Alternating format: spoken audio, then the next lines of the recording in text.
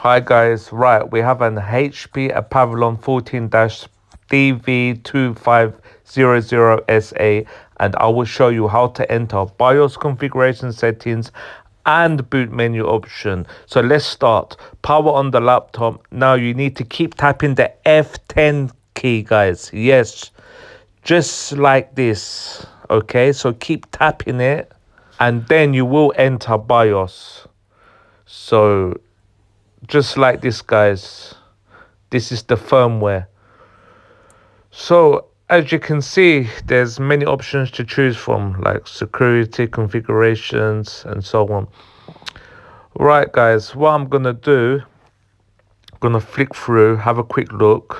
Now I'm gonna exit and show you how to enter boot menu option.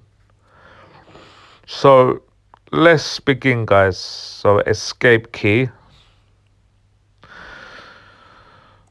Right, sorry, I made a mistake there. So escape key, yes.